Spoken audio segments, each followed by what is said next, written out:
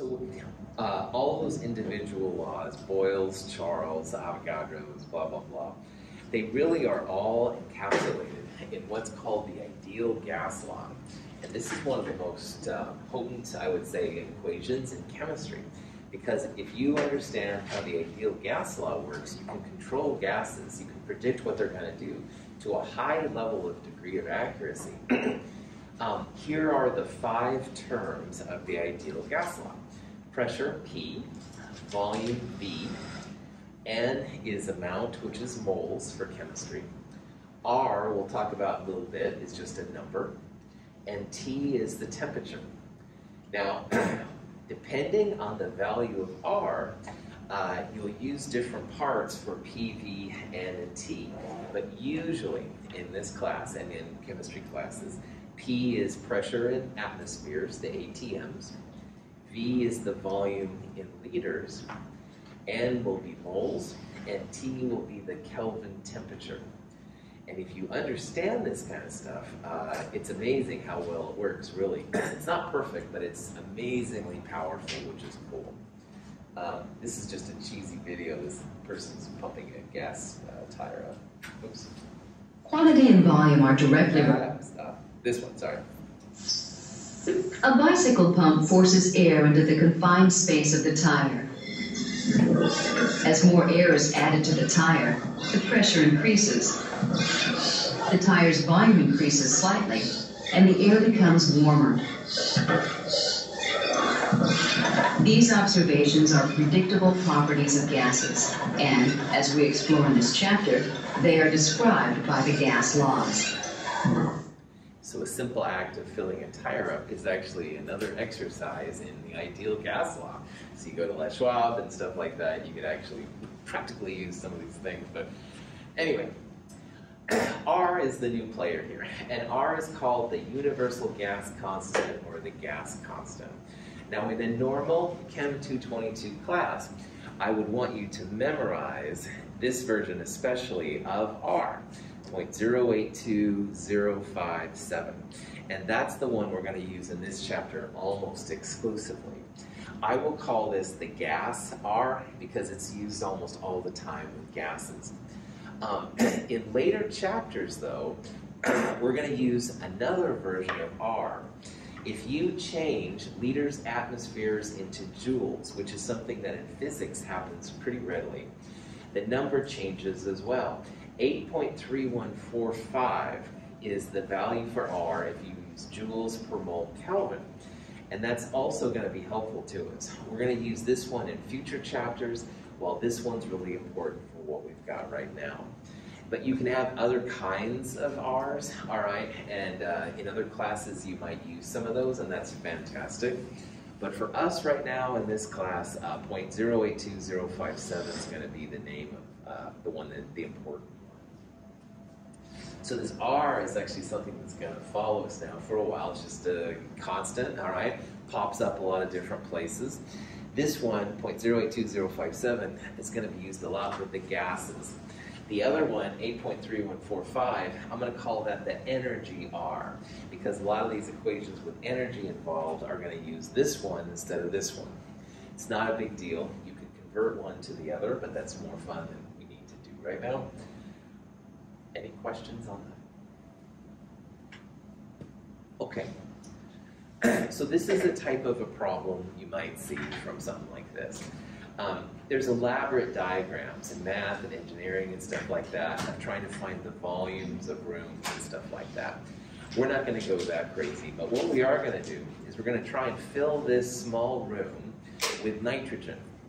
And our small room has a volume. Now here's the cubic feet cubed. If you can use liters, definitely use that. It's a lot easier. You don't have to convert over. Anyway, someone converted this over. 960 cubic feet is 2.70 times 10 to the 4th liters. And if you can use liters, that's easier because the R constant has units of liters in it. All right? So the liters would be the best one here. All right. So we're going to fill this room with that volume with nitrogen, and the pressure of the gas is going to be important. Like, do you have just a little bit or a lot? And we want a pretty good pressure here. We want 745 millimeters of mercury. Now, an atmospheric pressure is 760, so that's a pretty powerful pressure there, but no problem. And the temperature is important. The temperature, we'll say, is about room temperature, which is about 25 degrees Celsius. And the question is, how much N2 is needed? All right, well, if you go back to ideal gas law, all right, they gave us the volume, and the volume is in liters. R here, the one that's very useful in this chapter, liters, atmospheres per mole Kelvin.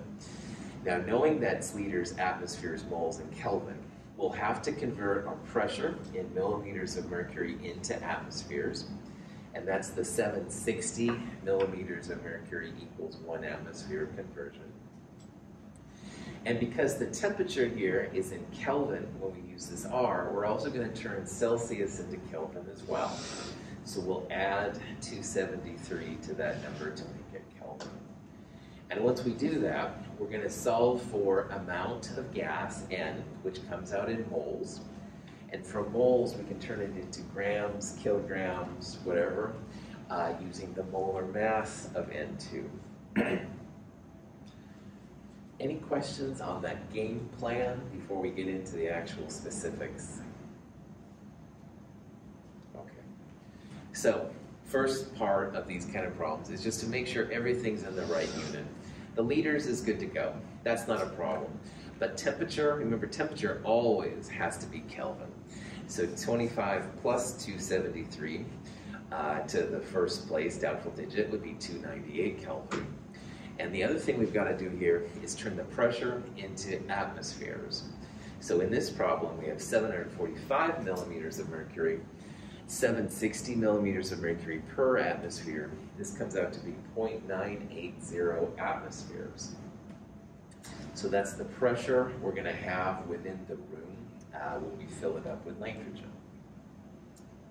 So liters, Kelvin, atmospheres. We've got R. Temperatures in Kelvin, V's in liters, P is now in pressure.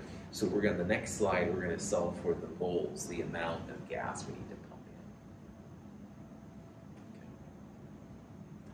All right, so N equals PV over RT. We'll throw in the values we calculated on the last slide. The pressure, P, 0.980 atmospheres. The volume, V, in liters, 2.70 times 10 to the fourth. Here's the R constant, 0.082057. And here's the temperature, 298 Kelvin. When you look at the pieces going in, 3 sig figs for 0.980, 3 sig figs for 2.70 times 10 to the fourth. 298 here is 3 sig figs. And R has 5 sig figs. So the answer, the moles we want to cut it off to would be 3 significant figures. That's 1.08 times 10 to the third moles. If you're talking about this problem though to a boss, they probably won't know about moles, but they probably will understand grams, kilograms, pounds, stuff like that. So if you took this number, the moles, and you multiplied by the molar mass of N2, which is about 28 grams per mole, you could get the grams and divide it by 1,000 to get this number right here. Notice that if you look at this problem, it looks like a 2 sig fig number, 25, all right? But if you remember back from Chem 221, if you convert Celsius to Kelvin, you can add, in theory, 273.15 to it. So this number comes out to be 298.15. But when it comes to significant figures and adding and subtracting, you look for the last digit of the number, which I call the doubtful digit. And you want to make sure your answer is cut off at the larger doubtful digit, the number most to the left on the number line. So the 5 is at the 1 spot. This is a 100th spot. That means we cut this off, and the best answer here would be 298 Kelvin. And And the theory is that we don't know this 25.00 is a 25.49, all right? What are these numbers right here? And they're not given. So we have no confidence in the tenths or the hundredths position. So we can't call it just 298.15, all right? But we do go from a 2 sig fig to a 3 sig fig answer, and that's pretty common in these problems. So just realize that a lot of times, temperature especially, will go from a 2 sig fig to a 3 sig fig. That's why we're using 3 sig figs. Chem 221. Any questions on any of this? All right. If any of you are too shy to ask, and I'm not, you don't have to raise your hand, man. You are welcome to email me later and say, yo, Russell, I'm totally lost, and I will help you find this kind of stuff. All this stuff is stuff you've done, and it's not hard, it's just kind of annoying. And we haven't done it for a while, so it's a little dusty, but we'll dust it off, get it all good for everybody here and stuff. The other cool thing is that this is a type of a problem. If you really wanted to fill this little room here with nitrogen, this would tell you, excuse me, how much nitrogen you would need to get it in there. So, questions? Okay. Now, there's lots of uses of gases, and another use you can do now is with things with what's called stoichiometry. And stoichiometry just means amounts, all right? Figuring out right amounts for making different things. Here's a problem where we're starting with a liquid. This is hydrogen peroxide. And if you go to the store and you buy hydrogen peroxide, it's usually in a brown bottle, and they say to keep it cool, don't use it at room temperature usually. The hydrogen peroxide does break down over time. It breaks down into water and oxygen, and usually there's enough energy in the process to make it a gas. So in this problem, you're starting with a liquid, 1.1 grams of hydrogen peroxide. And the volume of the flask that you have the hydrogen peroxide in, 2.50 liters. So this question says, what is the pressure of the O2 and the water at 25 degrees Celsius? So you let this hydrogen peroxide break down, and in theory, all of the liquid would go away, and you would only see, well, you wouldn't see anything probably, you just have gases in your flask.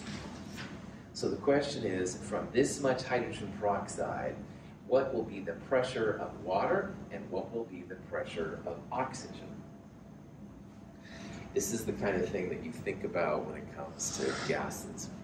And why this is different is stoichiometry means using these big numbers in front, the stoichiometric coefficients, to turn, say, moles of hydrogen peroxide into moles of water, or moles of hydrogen peroxide into moles of oxygen.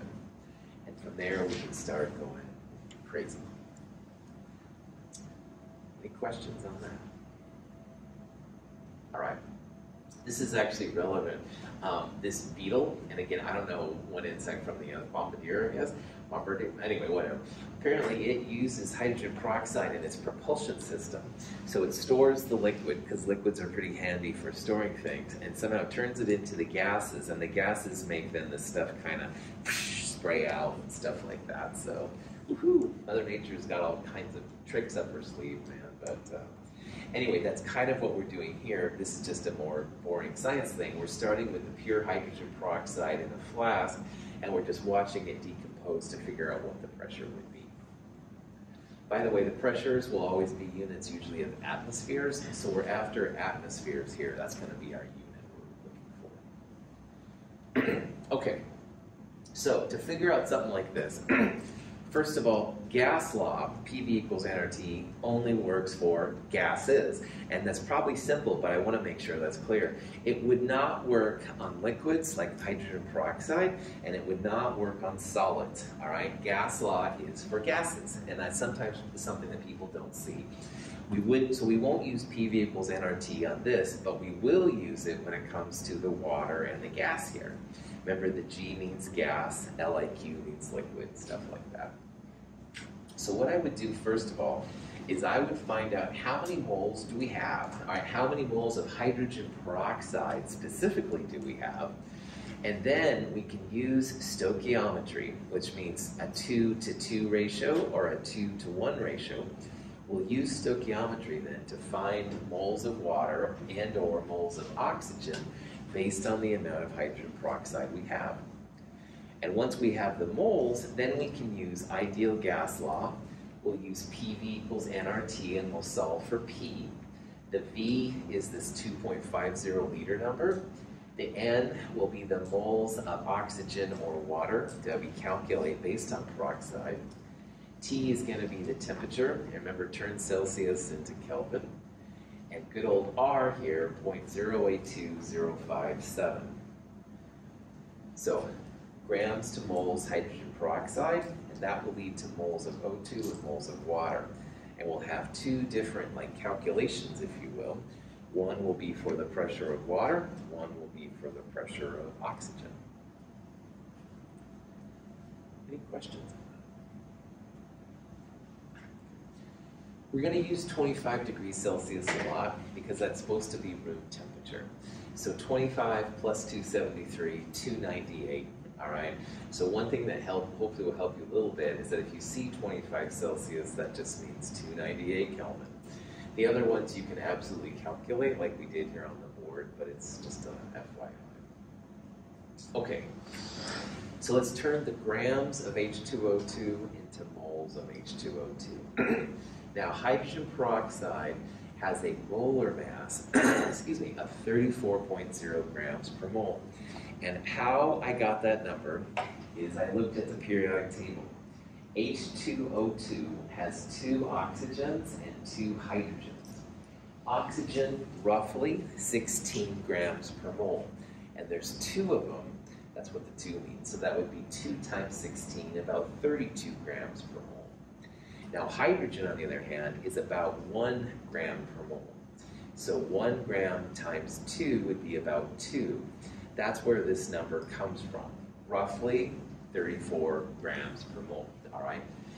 You can use a molar mass calculator, either online or they've got them for phones and computers and stuff like that, to do this quickly, but you can also do it yourself. You don't have to go too crazy on sig figs. This is only a 2 significant figure problem. So as long as you have basically 3 or more right here, you're fine. You don't have to go 34.00000 or something like that. But anyway, 1.1 divided by 34.0, 0.032 moles of hydrogen peroxide. That's all of the H2O2 that we start with here. Any questions? How we found molar mass? Now at this point, we could take the moles of H2O2 and convert them into moles of water, or we could take the moles of H2O2 and move them into moles of oxygen, and either one is fine. In this example, because I wanted to show off stoichiometry a little bit, I'm going to do oxygen first, but there's nothing wrong with doing water. Stoichiometry is literally just the big numbers in front relative to each other. And to get to moles of oxygen, we have this much H2O2, and the balanced equation up here says 2 H2O2s will make 1 oxygen. There's an invisible 1 right there. And those stoichiometric coefficients, which is what this part is right here, is literally that. It's just the big numbers, all right? So the 2 moles of H2O2 comes from this 2, and the invisible 1 right here means 1 mole of oxygen comes from 2 moles H2O2. So 0.032 times 1/2, basically, 0.016 moles of O2. What would be our ratio if I had picked water instead of oxygen? What would be the ratio right here between the water and the H2O2? 1 to 1, 2 to 2. Outstanding. Well done. If you had done water here, that's a 2 to 2 or 1 to 1 ratio. That's right. So instead of 1 to 2, you'd have 2 to 2. We'll see in a little bit that you'd have 0.032 moles of water made from that part. Any questions on this? We haven't done this for a while, so I want to make sure. Sweet. Okay, so now for oxygen, we're going to have P equals nRT over V by rearranging ideal gas law. So the N now is the moles of gas we just calculated, that 0.016 number. R, 0.082057, temperature 298 Kelvin because it comes again from 0.5 Celsius, divided by the volume in liters, which is 2.50 liters. So this is just a plug and chug kind of problem. Your calculator will be your friend. Anyway, pressure to two significant figures because of the moles, 0.16 atmospheres. So when 1.1 grams of H2O2 decomposes, you're going to end up with a pressure of oxygen, 0.16 atmospheres.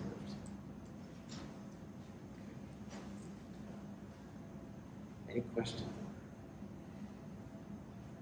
Cool. So when the beetle breaks its liquid down or whatever, it's going to create 0.16 atmospheres of pressure just from the oxygen alone, which is kind of cool. Okay. Again, you could have done the water first if you wanted to. I did the oxygen first. There would have been nothing wrong with the water. Okay. Now, in the next slide, we're going to start talking about how to get this value for water, all right? And really, the difference between this calculation and the one for water, the R will be the same, the temperature is the same because it's the same flask, and because it's the same flask, it's the same volume of the flask as well.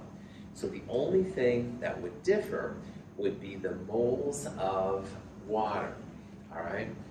And remember how we saw how the oxygen was 0.016, and that came from the 2:1 or the 1/2 ratio, but water was 2:2.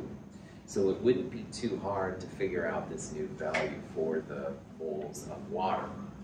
But there's another thing you can do in this problem too. In Avogadro's hypothesis, we talked about how as quantity moles goes up, the volume goes up. And I made kind of a quick comment how as the moles go up, your pressure will also go up as well, all right? So these two are proportional. And the other parts, by the way, have to be constant. So when it says the volume and moles are proportional, then temperature and pressure are constant. Or what's going to be helpful to us here, pressure and moles are proportional if temperature and volume are constant. Now in this problem, the volume is just the flask. It's not changing, it's constant. The temperature, 25 degrees Celsius, we're not heating it up or anything. So this works really well. And notice here how 1 oxygen and 2 moles of water came off. So the ratio of water to oxygen, 2:1, all right? That's the moles. That's really what the N part's all about. As we go from oxygen to water, we're doubling the moles, all right? 1 mole of oxygen is going to create at the same time 2 moles of water. And if the 2:1 ratio works for moles, that means 2:1 is going to work for pressure. So if the pressure of the oxygen was 0.16, like we saw on the last slide, and there's this 2:1 ratio, the water should be twice as big. So it should be 0.16 times 2, or 0.32 atmospheres. And I know this might feel like, ooh, little black magic, man. But seriously, go back and do the math if you want. It does come out to be twice as much. The ratio of the moles makes the H2O2 and water moles the same. So it was I forgot the number already. I got short-term memory. I did a lot of LDS in the 60s. But anyway, water then is going to have twice as big of a pressure as the oxygen did. So we're using here Avogadro's thing, how moles and pressure are proportional to each other, so we don't actually have to do the math. And I always encourage you to go and do the math if you don't believe me. It's totally fine. But if you do it, it does come out to be twice as much, 0.32 instead of 0.16. So to do this last part of the problem, you could have absolutely went back, found the moles of water based on the moles of hydrogen peroxide, and then P equals moles of water times RT over V. That would be one way to get this number. On the other hand, because pressure and mole quantity are proportional, as we go from 1 mole to 2 moles, O2 to H2O, the big 1 to the big 2, the pressure should be twice as big as the O2 as well. Either way works in this problem. Any questions on that? Okay.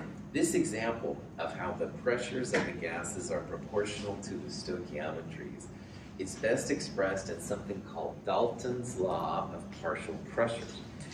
The air we're breathing right now is about 20% oxygen, and it's almost 80% nitrogen. Most of what we're breathing in is actually N2, not oxygen.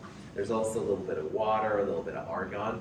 This is a mixture of gases that we're breathing in.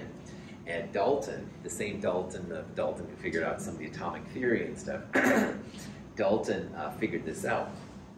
So what he realized is that if you had a flask, that 2.50 liter flask of H2O2 breaking down, we just calculated the partial pressures in the flask. The total pressure of the flask would be the sum of the individual pressures. Excuse me. So 0.32 plus 0.16 is 0.48 atmospheres. So as hydrogen peroxide broke down, it made 0.16 atmospheres of oxygen and 0.32 atmospheres of water. And the total pressure in the flask, 0.48 atmospheres. Gases don't mix that well. Well, excuse me, they mix and they don't interact. That would be a better way to say it. So the oxygen gas and the water gas, they will coexist, and it makes the pressure greater, totally, but they don't actually interfere with each other. Down here is an example, just a little picture. 3 different gases, each with their own pressure. Kilopascals is a type of pressure. And if you were to take these 3 and mix them into one container, you can see how now all the little different colored dots are inside there. You would literally add up these numbers here. So 600 plus 450 plus 300, 1350 kilopascals. The total pressure is the sum of the individual pressures, and that's what Dalton said. And that's the way gases almost always are. They don't react with each other. They're happy to coexist unless they're extreme acids and bases or something like that. So you can take the individual pressures to find the total pressure of the flask. Any questions on that? Okay. Here's a question that kind of talks more about than Dalton's thing here. Now, this compound, B2H6, is called diborane, something you need to know, but it reacts with oxygen. It makes what's called boric oxide, B2O3, and some water, all right? Now, in this part of the question, first of all, notice that we have 1, 2, 3 gases in this problem, all right? The diborane is a gas. We've got oxygen as a gas, the water is a gas, but the boric oxide is a solid. Okay, that's going to be important. So in this problem, we're mixing diborane and oxygen in the correct ratio. And what that means is that for every mole of B2H6, we're going to have 3 moles of oxygen. All right? They come out to be equal. And then it says the total pressure of the reactant mixture is 200 millimeters of mercury. So the question is, what's the partial pressure of each of the reactant gases? So let me try and make a little cheesy diagram here. We've got a flask. We haven't let it react yet, but right now it has B2H6 and O2. And the total pressure of the gas, 200 millimeters of mercury. And that equals the pressure of the B2H6 plus the pressure of the O2. So the question then is, what combination here of B2H6 and oxygen are going to be allowed to give 200 millimeters of mercury? And the question here relies on the fact that you have this 1:3 ratio, all right? 3 moles of O2 for every 1 mole of B2H6. So if you look at the first one, all right, if the total pressure is 200 millimeters, does this answer make sense? No, good. Why is this answer nonsensical? So it has a 200 for one of the pressures. Exactly. You can't make something from nothing. The total pressure here would be 200 plus 66.7. That's larger than 200, so that answer flat out. All right, A is not right. B is the same thing. Here you've got 200 and 600. That's like crazy, all right? So I'm letting you know that the answer is not E, all right? It's gonna be C or D. And if you look at C or D, notice how we have 150 to 50 or 50 to 150 ratios, okay? Now, what kind of ratio should we have if all of the reactants are stoichiometrically balanced? What to what would be the ratio, say, of oxygen to B2H6? Oxygen would be 3 to 1 B2H6. Outstanding, 3 to 1, perfect. And Juliana didn't just wave a magic wand, she figured this out. The 3 there and the invisible 1 right there is where she got that. That's the power of these stoichiometric coefficients. So we need 3 to 1 oxygen to B2H6, all right? Now, there's several ways to figure out the answer here, but one way you can probably see is just you're gonna have to have more O2. 3 to 1 means more oxygen than B2H6. You could also take 3 plus 1, 4. You could take 200 and divide it by that 4, and that would give you like the millimeters of mercury for one piece. And 200 divided by 4 is 50. That would be the pressure of the B2H6. And if you need 3 times that much, 3 times 50 would be 150. But either way, by hook or by crook, D should be the right answer. 50 millimeters of B2H6 and 150 millimeters of the O2. And again, why that makes sense, this is 3 O2s for 1 B2H6. And moles applies to pressure as well. So in terms of pressure, 3 times the pressure for O2 relative to B2H6. Good to go. Any questions? Okay.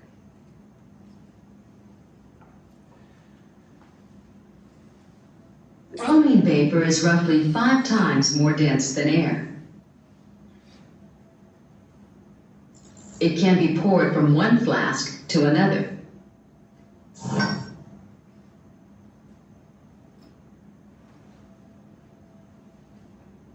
The density of bromine, like that of all gases, is directly proportional to the molecular mass of its molecules in the gas phase. All right, so this tank over here, it even sounds different when we fill it up. So here, listen to this, it sounds different. Heavy. So when you feel this, it feels heavy too. Just rock this back and forth and feel it. Oh, yeah. So this is like full of water. Almost. Yeah. Like that water in separate. And it's just gas. All right, so the same thing you're going to do, but here's what I want you to do. I want you to exhale, all your air goes out, and then breathe in, and then I want you to do the intro to the podcast. Ready? Just tell our listeners at home something of importance. Ready? All right, here we go. He's bringing in the air. Chloride. Right into his lungs. No, snacks for the brain, so 51. See, now you can do that with some sort of. You're really doing that. You're not. There's no behind the scenes or audio. Is that it's filling your lungs, isn't it? It's filling my lungs, but it's coming out. Yeah. Okay, now breathe in. And then push it back out again. You're going to have to do that a couple times because that's what you have to stay. Yeah, one more. Ready? There it is. Hello, y'all. Yeah, you're back.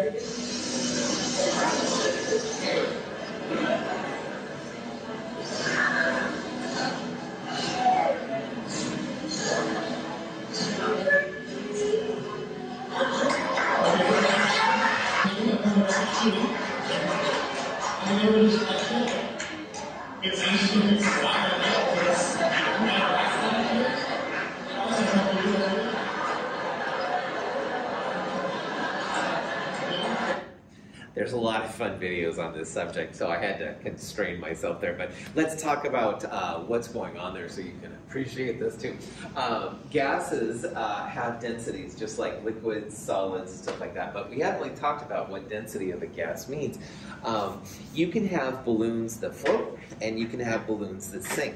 And maybe you bought like a balloon from a birthday place, and you brought it home, and it was really fun. But then after a while, all right? And what's happening is at first you have a gas which has a smaller density. And we'll see that if the density of your gas is less than air, it floats. So like helium is a great example of one you could buy. And those are really fun. And by the way, when you broke open a helium balloon, if you're a bad person, which I've done many times myself, and you suck it up and, oh, you talk like a chipmunk, right? And it's kind of dumb. Shouldn't do it really, but I do it anyway. Anyway, low density ones will float. On the other hand, bromine and this guy, sulfur hexafluoride, are gases which have densities larger than air, quite a bit more. This is the molar mass. This is grams per mole. That's what that means right there. Moles to the negative one is like moles in the denominator. So this SF6 is 146 grams per mole. You can actually pour it, all right, like a liquid. And I've seen this done in demos and stuff. They've actually taken gases, like bromine's a great one because it's colored, and you can pour it from one container to the other. The bromine is a higher density air, and it tends to go down like a gas. Now, it's not like a liquid, all right, because it goes all over the place like all gases, but it's a lot different. You can see that person there with sucking up SF6. It made his voice go low. And if you do helium, it makes it sound like a chipmunk. So the molar mass has an effect on our vocal cords as well. It's the opposite. But really cool was that last one, and they actually had a little like fish tank thing there filled with SF6. It's an invisible gas. And they put the little aluminum thing and it floated. And it's not magic, right? That's true science.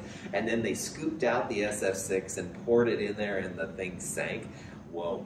I tried so hard about 10 years ago to get a container of SF6. I wanted to try the depoys, I admit it. I wanted to show the little floating balloons and stuff. Well, SF6 is one of the really bad chemicals for ozone depletion, and it's really highly controlled. And even here at Mount Hood, I tried everything I could. I couldn't get a tank to try, man, which was a bummer. But anyway, in other places, obviously, they have enough to fill up a big tank of it. But on YouTube, there's lots of cool videos with SF6 and stuff. So we're going to see in the next slide that the density of a gas is proportional to the molar mass. So the more grams per mole you have, the higher the density will be. On the other hand, the smaller grams per mole, the smaller density you're going to have. Any questions on any of that? All right. Now, going back to the ideal gas law, PV equals nRT. If you rewrite this a little bit, all right, we're going to have pressure on one side. I'm going to divide both sides, so RT is in the denominator. And then on this side, I'm going to divide both sides by V. So I end up with moles over volume on one side, and on the other side, pressure over RT. Well, moles you can rewrite because the mass of a gas divided by the molar mass, which is what big M is here, is equal to moles. So let's say that we had, I don't know, 8 grams of hydrogen, and the molar mass was 1 gram per mole. That would give you 8 moles, roughly. So we're rewriting moles here as the mass over molar mass. So capital M here in these problems is going to equal the molar mass of your gas, the grams per mole. Anyway, if you rethink about this even more, the mass of the gas, grams, divided by the volume, mass over volume, is density, all right? So M over V is density, big M is molar mass, and so what people do a lot of times is they rewrite this. The density is the little mass, grams, divided by the volume. This is the density part, and that equals, when you rearrange all this stuff, PM over RT. So the way that helps me remember this equation is I rewrite it as PM equals DRT. PM is evening, dirt is like dirt without the I. Woohoo! The evening dirt equation. Woohoo! And why that's kind of cool is because this is an alternative now to the ideal gas equation. And this is helpful if you have the density of the gas and or the molar mass of the gas. You can find one from the other pretty readily. Densities of gases are usually expressed in grams per liter, and that's different from the liquids and solids we looked at last quarter, where the densities were either grams per milliliter or grams per centimeter cube. So when it comes to gases, just realize density is going to be grams over liters. That's the difference of a gas density versus the other kinds of densities. Any questions on that? One thing that's cool here is I said earlier how as molar mass goes up, the density goes up. And this equation is perfect for that. These equations, the M and the D are on opposite sides, so one goes up, the other one goes up. So bigger molar masses will have higher densities. Those are the ones you can pour. On the other hand, smaller molar masses like helium at 4 grams per mole will have smaller densities and they'll tend to float easier too. Okay. So here's a question you might see. It says, which of these gases has the greatest density at 25 degrees Celsius and 1 atmosphere pressure? Well, the punchline of this problem is because Pm equals dRT, molar mass m is proportional to the density. So if we're looking for the greatest density, we want the greatest molar mass. So for all of these, oxygen, 16 times 2, about 32, 14 times 2, about 28, 1 times 2, about 2 grams per mole. CO2 is about 44 grams per mole. Since I've done that so many times, I kind of know that. On the other hand, xenon, number 54 on the periodic table, 131 grams per mole. And that's a much bigger number than these other 4 I just mentioned. So for this one, xenon would have the highest density. The molar mass will tell you which one has the largest density. Biggest molar mass, biggest density. So xenon would be one you can pour. It would turn your voice deeper in theory. I don't think you want to do it if you don't have to. Anyway, any questions on that? Okay. Chemists will sometimes talk about what's called standard temperature and pressure. And there's uses for it, and we'll talk about what they are. STP is something specific for gases. It's not for energy, which is what most of this class is about. It's only for gases. And for whatever reason, which I'm not honestly totally clear, they picked a standard temperature of 0 Celsius, which is 273 Kelvin. Standard pressure, I understand, would be 1 atmosphere. So you're under standard temperature and pressure conditions for a gas. If you're at exactly 1 atmosphere and your temperature is 273.15 Kelvin. One use of this is that if you have 1 mole of gas and you figure out PV equals nRT, what the volume's going to be, 1 mole of gas takes up 22.4 liters. And sometimes you'll see like a big beach ball like this, which is supposed to represent 22.4 liters. And this is a way to visualize what a mole of gas volume would be, all right? And again, that's assuming you're 0 Celsius, which you probably aren't. It assumes the volume is correct, stuff like that. But it does kind of cool to see what a mole looks like, quote unquote. And I think that's the main use for it. So if you see anything about STP in gases, it's always 273 Kelvin, 1 atmosphere of pressure. This part is nice if you have 1 mole at those conditions. But if you're at 298 Kelvin, you aren't at STP anymore. So realize this 22.4 liter value, which is thrown around a lot, it's really only if you have 1 mole of gas, if you're at 0 Celsius, and you have exactly 1 pressure. However, it is kind of nice, like I said, to visualize what a mole of gas looks like, quote unquote. Any questions on that? Okay. So realize again that STP implies that you know that 273 Kelvin, 1 atmosphere of pressure.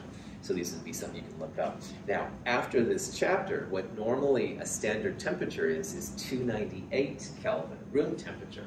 And for whatever reason, the gases chose 273. So this is only for the gas laws, STP. Most of the time, standard temperature is 298. I'm just a messenger. I didn't make these rules up. I'm honestly not sure why they chose one over the other. Any questions? Cool. Here's a question. It's kind of silly. Spock from Star Trek. All right, yes, I like Star Trek. You don't have to know. Spock's one of the people in Star Trek. Spock has 2 moles of neural gas. Now, there's an old Star Trek episode where Khan and his group took over the Enterprise, and they used neural gas to knock most of them out. So anyway, the question is here, if Spock has 2 moles of neural gas and Spock's at STP, what would be the volume of the neural gas? All right. Now, there's 2 ways that you could do this, all right? The one way would just be to knock through the equations. Standard temperature, again, 273 Kelvin. Standard pressure, 1 atmosphere. And if you have 2 moles of gas, you could calculate V, all right? You'd use the R of 0.082056, all that kind of stuff. However, in this particular problem, if you really are at STP, 1 mole of gas is 22.4 liters. So if Spock has 2 moles of gas and he's at STP, then this number times 2, or 44.8, would be another way that you could figure out quickly how much volume this neural gas was going to operate at. Neural gas is just something silly and made up. Don't worry about that. But if you did have 2 moles of any gas at STP, it would be this number times 2, 44.8. And again, there's nothing wrong with going back and calculating V equals nRT over P, and you should get 44.8. Any questions on that? You don't have to like Star Trek to do well in this class. Okay. We're going to look at a couple of questions here on the kinetic molecular theory and how they apply to gases. And KMT is pretty important. Kinetic molecular theory is what scientists use to understand the differences between solids, liquids, and gases. And in Chem 221, I talked about how solids are kind of like everything's kind of locked in place, but with a liquid, there's still connection, but they're more moving. And gases are totally all over the place. Well, when it comes to the kinetic molecular theory in gases, we can get a little bit more precise. So for example, the molecules of a gas in the kinetic molecular theory are always moving around, all right? As long as you're not at 0 Kelvin, which is again where all matter stops, we're going to assume that your gases are constantly on the move. They're just like little jumping beans. They go crazy moving around all the time. Pressure of a gas, like I said, comes from things like pushing on you.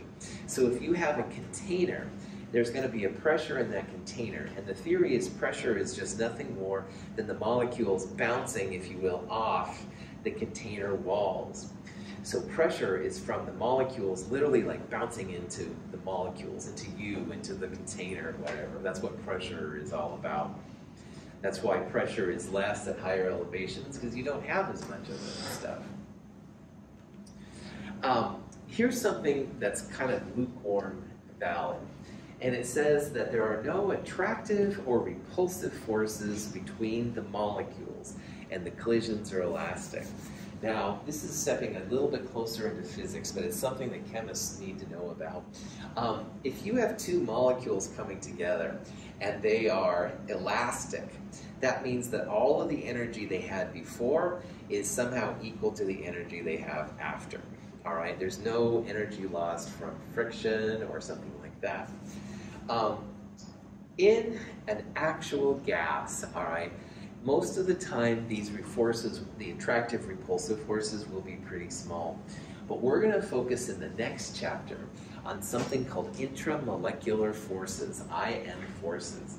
And that literally is some attractive and repulsive forces going on between molecules. So of these 4 parts here I'm going to talk about with the KMT, this one is okay, all right? It's not perfect, but it works pretty well. And we'll talk in the next chapter more about what happens when you have these intermolecular forces working on your gases. This last one says that the volume of the individual molecules is negligible, and that's pretty good. If you get down to 0 Kelvin, I think it would be a problem to say that a gas molecule had no volume, all right? But overall, they're pretty small. Anyway, these 4 things are kind of the foundation of what a gas is, all right? What a gas means, why it's different from solids and liquids. This one I know is a little weird. We'll talk more about these kind of things in the next section. Are there any questions on any of these 4? Okay. All right, now bear with me a little bit. In physics, kinetic energy, there's actually a couple different equations for it. One of them is kinetic energy equals 1/2 mv squared. M is the mass, and v is the velocity or speed. And another one of the equations from physics is 3/2 RT. R is the gas R, I talked about briefly earlier, and T is the temperature. And why this is important for what we're doing right now is it does make some differences in the types of gases. So first of all, the overall energy of any gas is going to be primarily dictated by the temperature. All right, your temperature goes up, your kinetic energy or energy will go up as well. On the other hand, your temperature T goes down, your kinetic energy is going to go down. And that's a big part of all gases. So, you know, today it's kind of cold, a little dreary. My temperature's down. My energy isn't quite up to par either. Caffeine's not kicking in. I'm not making too many cheesy jokes. So this is an example of how us and gases are the same. On the other hand, some days it's really nice outside and it feels like spring. Woohoo! Temperature goes up, your energy goes up. I feel more motivated and energetic. So gases are kind of like me, I guess, which is kind of sad. But anyway, that's one way to think about it, all right? Temperature goes up, kinetic energy goes up. Temperature goes down, the energy goes down. All right. However, the energy part has 2 pieces that affect it. And this is where it gets really interesting. The mass of the gas and the speed of the gas. Now, at any temperature, the energy of the gas is going to be the same. But let's say you had 2 molecules of gas, and one was small helium, 4 grams per mole, that would be like the M mass, and the other one is argon, 40 grams per mole, that would be the M right there. So argon is a big molecule, big molar mass, and helium is small. What this part says right here, remember the temperature dictates how much total energy there is. And if the energy is the same for both helium and argon at the same temperature, well, little helium is going to have a bigger speed to make this part the same, because if argon with a big mass is there, argon's going to go slower. So at the very end here, this is kind of the important part. At all temperatures, all gases have the same energy, but some gases are fast and some are slow. If a molecule is really small, it's going to be much faster because small mass times V is going to equal an energy. On the other hand, if you've got big mass, it's going to be smaller because if mass is big, then your speed is going to have to be slow. So when it comes to gases, gases are like people on the track, all right? I don't know, Caden, you're an athlete, man. So let's say Caden and I go to the track, all right, and we're gonna run, all right? Woohoo! Well, I had pizza this weekend. Caden's probably doing weights. So Caden's probably gonna take off and go really fast because he's in good shape. He's got less mass, not as much pizza, and isn't probably as fast, and if you do, it's okay too. Anyway, so Caden is light and faster, all right? I am heavier and slower, all right? And that's what it comes down to gases here too, all right? So heavier gases would be like me, they would be slower. Mass is higher, velocity has to be less. On the other hand, Caden has less mass, he's in good shape, so he's gonna go faster. His V is gonna be higher. So if you can get these 2 things, the next slides are just gonna basically re-say that. And again, let's go through this. Temperature goes up, all gases' energy goes up. But all gases have the same energy at the same temperature. So if you have a mixture of heavy gases and light gases, the light ones are going super fast, and the heavy ones go really slow. All right? Questions on that? Okay.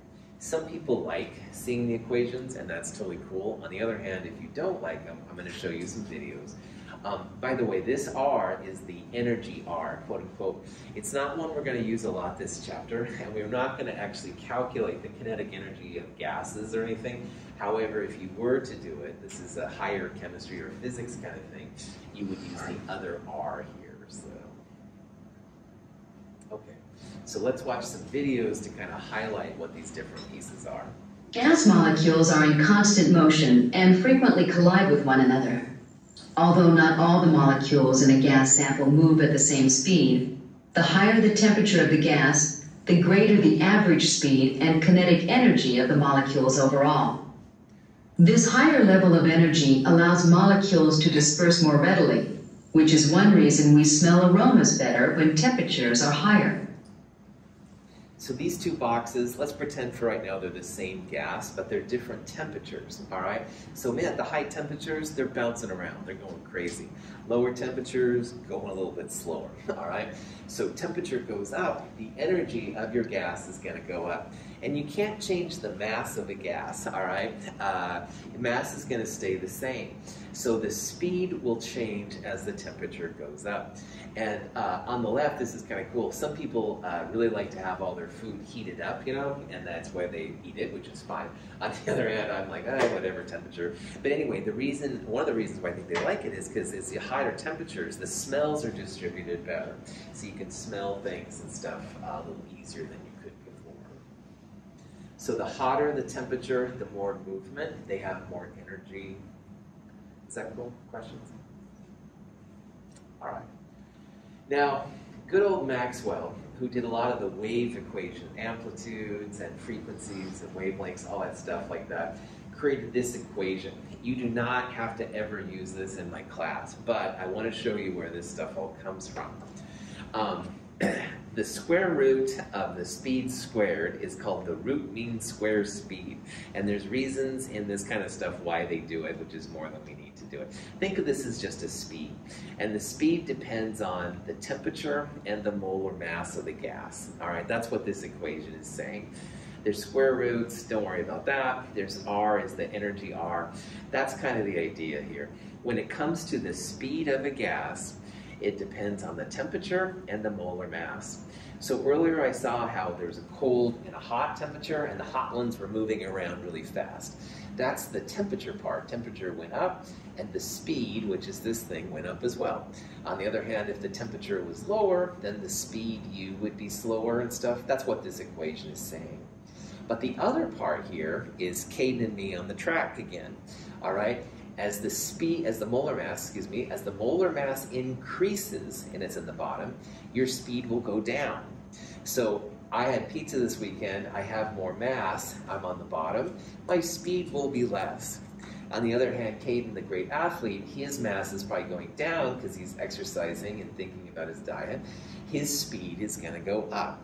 They're inversely proportional. One's in the top and one's in the bottom. So the polar waves from Maxwell is not to throw things in this nasty equation, which you can do, it's just not more fun than we need. The speed, U, will increase as your temperature goes up. All right, forget the square roots, forget the squares, forget all that stuff. Just temperature and speed are both in the top part of the equation. So one goes up, the other one goes up. On the other hand, temperature goes down, your speed's gonna go down too. And the second thing is the Caden and Michael thing.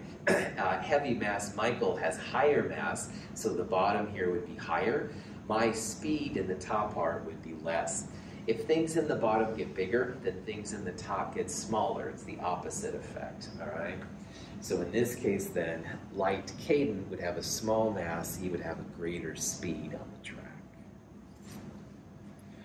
These are just some notes. This is the R to use, which is a version of the energy R, and the molar mass has to be in kilograms per mole.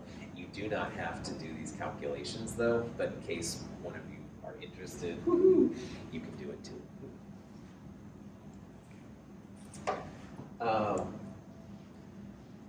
This is a good place to take a break. It's about 10:56, so about 11:01.